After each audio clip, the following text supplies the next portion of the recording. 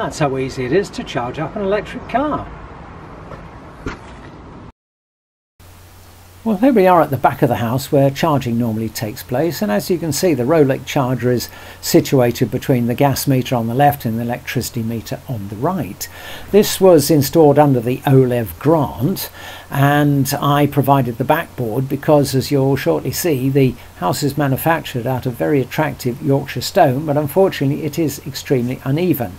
It would have proven impossible just to bolt the charger to the wall. So using a bit of gash polypropylene that I had from my work, I constructed this very substantial backboard and beveled it off, and then used some spacers and bolted the whole thing through into the mortar between the stonework, because I was anxious obviously not to damage the whole thing. Now, we casually refer to these things as chargers, but actually, as you know, they're not, because all that we actually have, in the top we have a residual current detector, followed up by an 11 kilowatt Telemec contactor, the Menikes Type 2 cable and connector, and a little electronic relay that actually talks to the car. There's just really a few components there, but there's no actual charger, as we know that resides in the car itself. Now, as we'll shortly see, this is the business end of it, but there are further connections inside the garage where we're able to measure the kilowatts and everything else and talk to base. Well, here we are inside the garage, and this is the main consumer unit for the house, and what we got is a 32 amp breaker controlling the whole thing. And moving up, we have a kilowatt meter and a little mobile phone transmitter that tells base exactly how much we're using. This is all part of the OLEV grant. Finally, we got the output wire going through the wall to the little Rolex charger. And as I say, when we're away from the house, we just knock off the contactor to stop any spurious trips.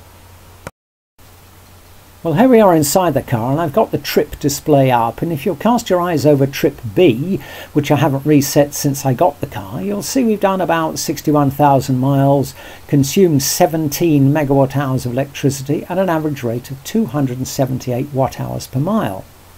Now, if we had been buying all of that 17 meg of electricity at home at 12 pence a kilowatt, it would have cost approximately 3.3 pence a mile, which isn't bad really. Now, in reality, I think we've done about 4 megawatt hours of electricity here, and another 1.5 to 2 megawatt hours at our other house in West Norfolk, which means we've had about 11 to 12 megawatt hours of electricity from DC fast chargers, superchargers, CHAdeMOs, Ecotricity, Charge Your Car, and all the rest. So we've had our money's worth out of those. Now, the eagle-eyed amongst you might be asking yourselves, well, I wonder if this car is supercharger limited, and the answer is it is.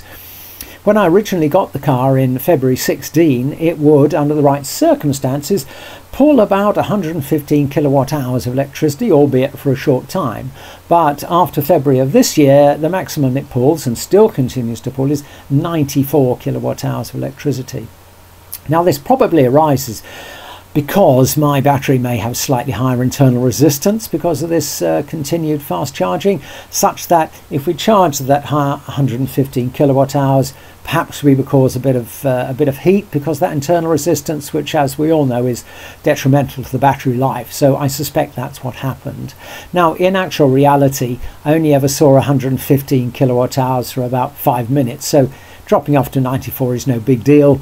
It means that you might be at the charger a little more, the odd minute or two longer. But in reality, when I'm supercharging, once it drops below about a rate of 40 kilowatt hours, I generally knock it off, which is about 2/3, maybe 200 miles on the clock, because the charging rate becomes slower and slower.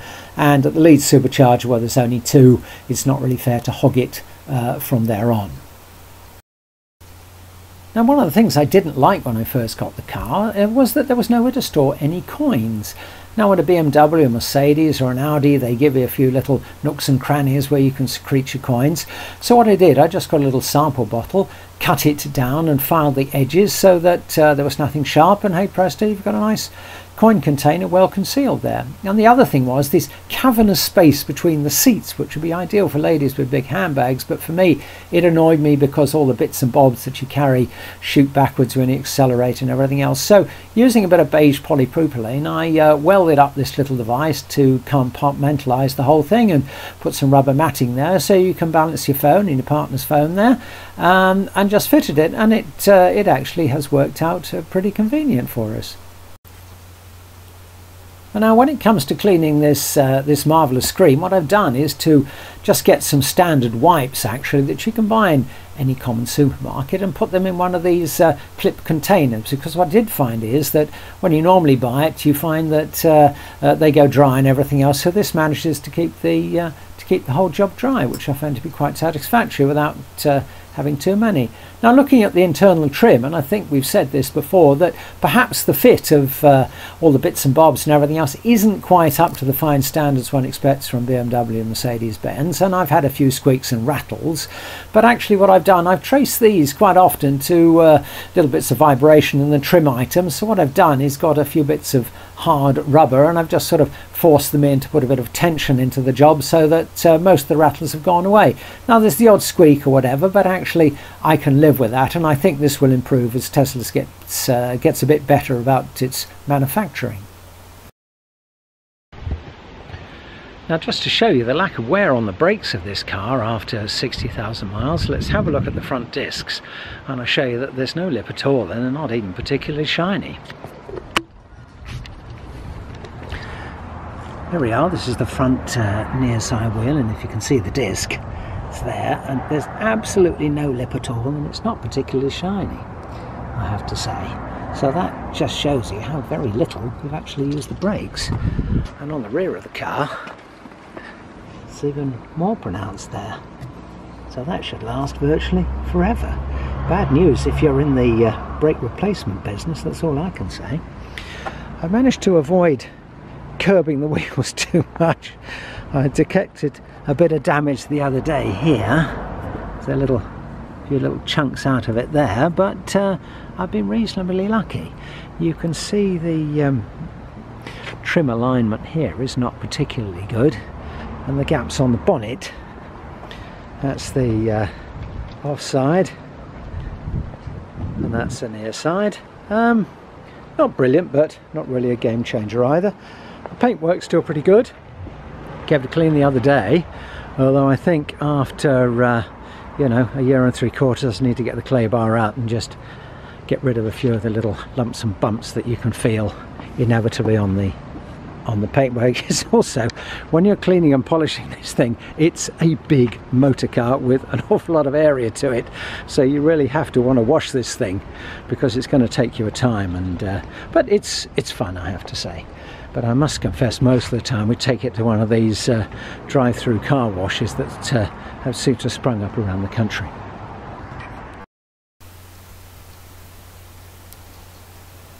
Well, here we are in Aviemore at the McDonald's hotel chain, and as you can see there are 12 superchargers beautifully aligned, of which only 6 were working when we were here a couple of months ago.